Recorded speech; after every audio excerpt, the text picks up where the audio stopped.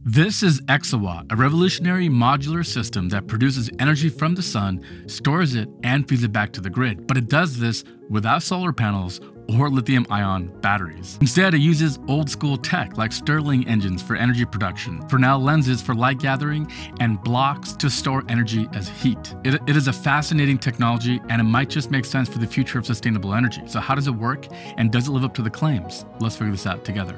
I'm Ricky, and this is 2-Bit Vinci. This video is brought to you by Odoo.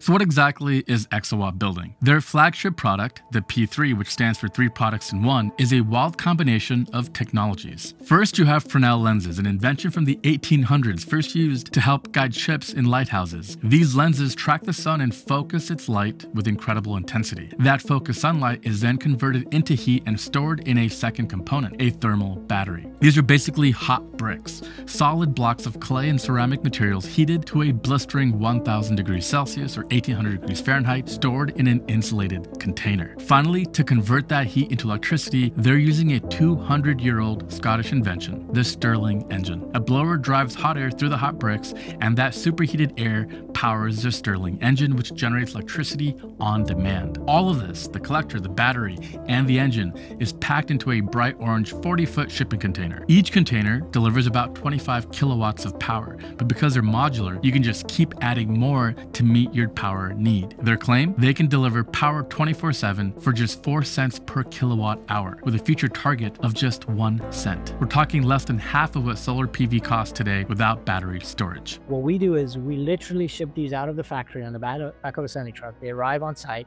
and you put it on the ground. Again, as engineers, you want to build the biggest thing that looks very efficient on paper. You forget about construction costs. You forget about shipping costs. You forget about, like, imagine I build this huge turbine. Do you know how difficult it is to transport a turbine? I'm sure you've seen and that's what we're optimizing for. And I think we've done that to a great degree, and we need to continue to do that to ultimately bring down the cost of the system to a point that our levelized cost of electricity is 1 cent per kilowatt hour or even lower. Now, to understand why a company like Exowatt even exists, we need to talk about AI's dirty secret: its massive appetite for energy. The models powering services like ChatGPT are doubling in size every few months, and data centers are struggling to keep up. We've covered solutions like Soluna, which can help with energy demand for training these models, but the real consumption comes from the billions of queries that you and I are making each and every day. A single ChatGPT prompt can use 10 times more energy than a simple Google search, and that consumption grows with every follow-up question, as that AI has to remember the entire conversation. Combined, services like ChatGPT, Gemini, and Claude are now consuming as much electricity as small countries. To put that in perspective, today's global energy demand for running these models could power over 600,000 American homes for an entire year. And that demand is constant, 24/7, something that intermittent solar and wind are having a tough time handling. Beyond that, renewables aren't being deployed fast enough to meet the growth of these AI systems, which could make up 9% of our total energy demand by 2035, according to Bloomberg. This is where Exowatt hopes that their technology can be the answer. First, it's modular. By packing everything into a standard shipping container, they can be deployed almost anywhere quickly and easily. They don't even need grid interconnection, so you can bypass years of queues and waiting for permission. They're also built entirely in the US using simple materials like steel, glass, and ceramic, so there are no complex supply chain risks or rare earth minerals like you have with batteries. And unlike lithium batteries that degrade every year, Exowatt just uses hot bricks to store energy, and they claim that their thermal battery can last 30 to 50 years with almost no loss in performance. I mean, they're just bricks after all. From tracking the sun to optimizing energy supply and demand, software is at the heart of pretty much everything. It's why I have to tell you about our sponsor this week, Odoo. Odoo is the all-in-one business operations software that offers a range of applications for CRM, sales, marketing, accounting, inventory, point of sales, and even custom websites. Your first application is free for life with unlimited hosting and support included, and a custom domain name for the first year. Here's my site so far, but I want to make a few changes. First, I don't like how big these cards are, so let's shrink them down and add a border radius for a nice clean look. I'm going on nearly 10 years as a YouTuber, and trust me, the hardest part is staying consistent and organized. With Odoo's project app, it's as easy as creating cards and updating progress. Invite your whole team and keep everyone in lockstep with notifications and chat. And their plans include all their apps, so if you're using QuickBooks for invoicing and Salesforce for CRM, you can save a ton of money by switching to Odoo. It's why it's the #1 open source integrated business app suite.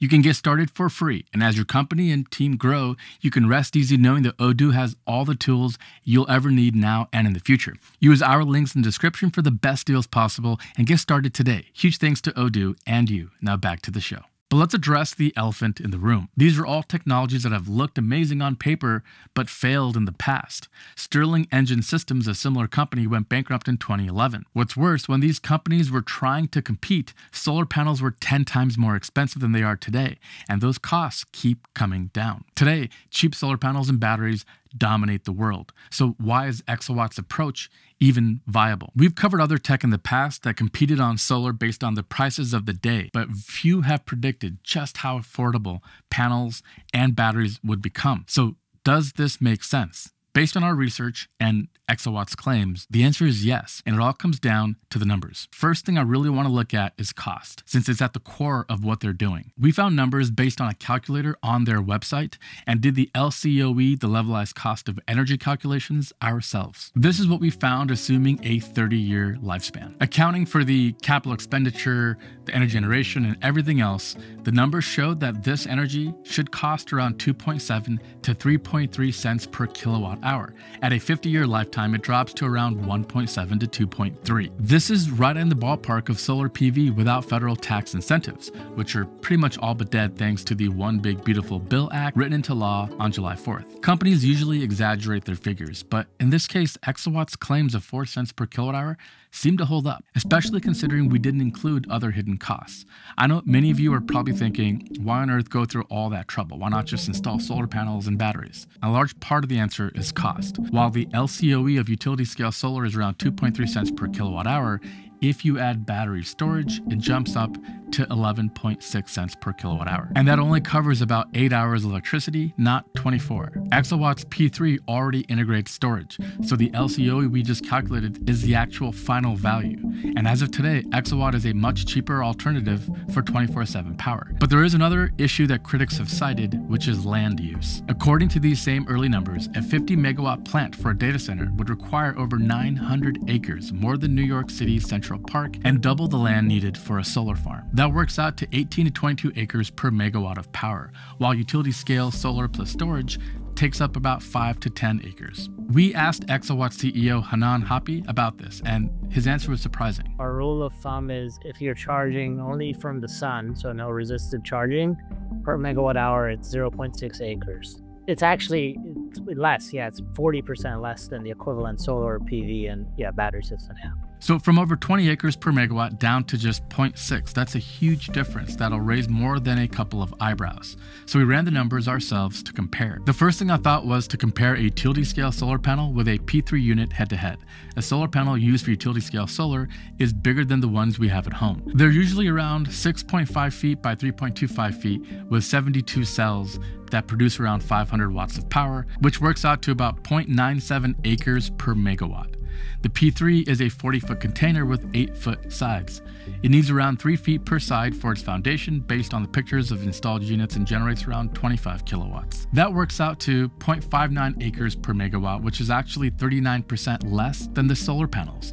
Almost exactly what Hanan had said. And this is where the devil's in the details. If solar panels have a land use index of about 1 acre per megawatt, why do reports state that utility scale solar takes up 5 to 10 acres per megawatt? Why the difference? Well, it comes down to the spacing you need to add between rows of panels. You can't just put them bunched up because they'll produce shade on each other when the sun is low. So then that same logic probably would apply to Exowatt's P3. So how much land use would that take? We couldn't find exact information, but we looked at this high-res image from Exowatt's website showing a render of a model plant. The site has 640 P3 units for an output power of 16 megawatts. We did some extrapolations and measurements in the image and found that it covers around 36.76 acres, working out to about 2.3 acres per megawatt. So yeah, it's definitely not 0.6 acres per megawatt, but it isn't 20 acres either. We're talking about 2 to 4 times lower land use than a conventional solar farm with storage. That means that you can make an Exowatt power plant half to a quarter of the size for the same output and have 24-hour dispatchable power. When you bring all of this together, low maintenance, long life, low material supply chain risk, this starts to be quite interesting and it could be a game changer. Now, the next question has to be efficiency. A traditional solar panel is around 20% efficient at converting light energy into electricity. So how does this compare? I asked Hanan about it, and even though they don't focus on efficiency, they told us that they get around 60 to 70% efficiency converting light to heat, with a total system efficiency of about 15 to 18%. This means that their Stirling engine is about 21 to 30% efficient, which is pretty good. But the entire business model of Exowatt is like SpaceX. They obsess about economics, not pure efficiency. The most important thing, I think, and this is like something that we as engineers always not forget about, but we put it as a secondary, is we as a company are not so much focused on the efficiencies as much as we're focused on the unit economics of the system. So in many aspects of the design, and this product has gone through 50 plus configuration designs, we sacrifice efficiency for the sake of unit economics and costs, because our ultimate goal is not to make the most efficient product. It's actually to make the product that can generate electricity at 1 cent per kilowatt hour. And of course, efficiency plays into that, but a bigger role is the costs of making the modules, the COGS, the shipping, the installation, the maintenance. And that's where we spend a lot of time optimizing and perfecting it. Now, this is actually probably a good move, because even in the world of solar panels, the best-selling ones are the ones that are the most cost-effective, not the best-performing ones. There might be panels that are 25% efficient, but if it costs twice as much, people will keep buying the 21% efficient panel. So then, we have a system of converting sunlight into hot bricks in a shipping container. Why should we care? Well, because if Exowatt succeeds, we could enable the ramping up of AI, which is going to happen, without completely going backward on our renewable energy goals. It could be another alternative option for companies that need more power production, and it could be the clean, reliable backbone for the World 3.0 infrastructure that powers everything from medicine to transportation. This part is really important. We've been cleaning up our act. We've been producing more of our energy from clean sources for some time now. You've probably heard a lot of companies claim that they're going to be carbon neutral or carbon negative in their operations by 2035 or whatever the case might be. But have you noticed that companies have stopped making those claims, that they don't talk about that anymore? It's because we're now facing a new frontier. If Google or Apple or America in general wants to maintain dominance in the world of AI, this frontier is going to mean producing as much energy as possible and building the data centers. So when you're facing a new frontier, a new gold rush, that's not the time the companies stop and try to be more efficient. They want to go out and stake their claim. That's why this is so important, and why we're going to cover these topics here in the future. So like and subscribe so you don't miss any of these other ideas that companies are investing in. So here are the pros of a system like Exowatt's P3. 24-hour dispatchable power. That means that it can produce energy when the sun is up, store it, and release that energy to the grid when needed. Something solar and wind couldn't do without batteries. 2, there's no battery degradation. The thermal battery lasts for decades without losing capacity, unlike lithium ion. Plus, it has really low maintenance as well. 3 is a domestic supply chain. With all these materials being sourced and produced here in the US, it simplifies complex geopolitics and supply chain risks in a major way. 4, it's proven technologies. While the combination is new, the core components have been around for over a century. 5, low land footprint. It requires significantly less land than a comparable solar and battery installation. And finally, it's competitive on cost. Every part of this system has been built for cost optimization. For materials, engineering methodologies, this thing was made for a target of 1 cent per kilowatt hour of energy produced. That was the goal, and they back-solved from there. Here's an example of what I mean. Typical solar trackers that move all day to track the sun are complex. They're 3-axis. They can move in every direction from summer to winter, day to night, and track the sun perfectly, but they are more expensive. What did Exowatt decide to do? Single axis. All the Fresnel lens does is track the sun day to night. It doesn't optimize in the other axes to account for the shifts in the sun from winter to summer. Could they have had better efficiency and better solar collection if they did? Yeah, they could have, but it would have added to the cost.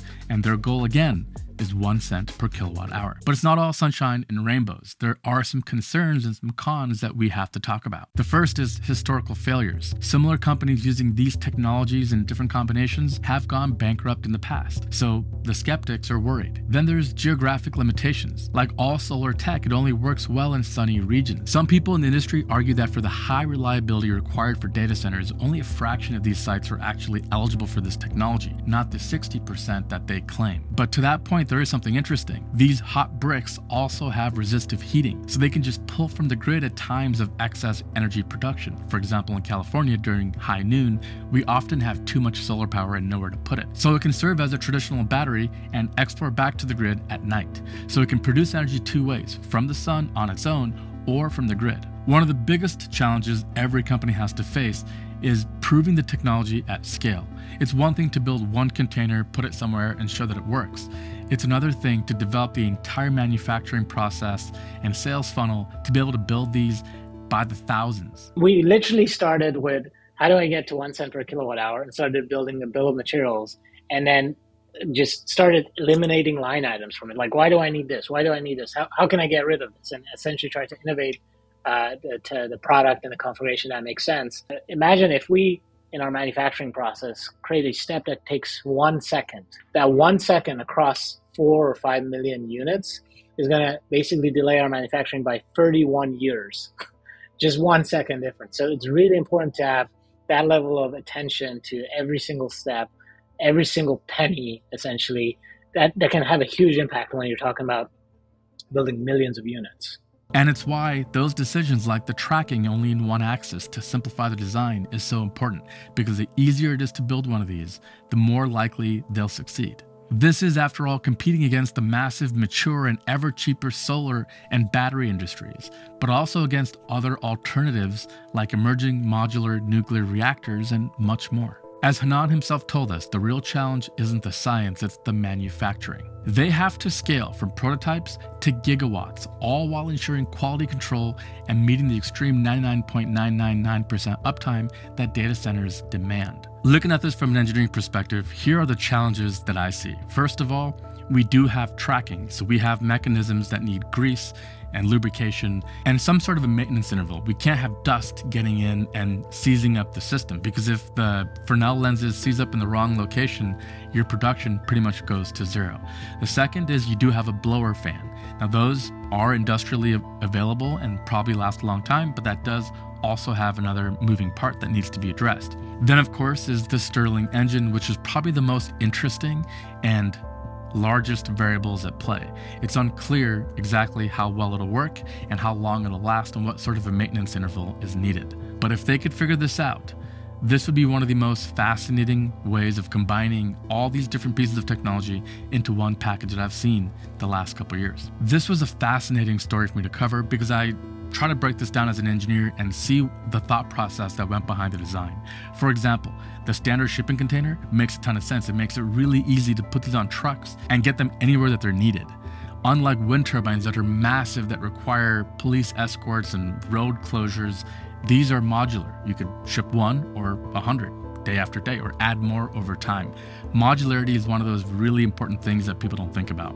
Modularity and scale, very Silicon Valley terms that make a ton of sense here. Also, check out that slit at the very top of the opening. That was made because the Fresnel lens can get the light in and minimize the opening to reduce heat loss. But then I was also thinking you'd be heating the bricks kind of unevenly with that heat transfer across the bricks. There's so much to this story. So if you would like me to reach out and get an on-site tour and bring you an episode of this technology hands-on, sound off below. And what do you think? How big of an impact could this have? And what technologies do you see emerging in this new age where we need to have a race for clean energy solutions? Sound off in the comments below. And until next week, check out this video that we did on kite energy, using kites flying in tidal waves in the ocean to produce energy next. I'm Ricky Da Vinci. Thank you so much for watching.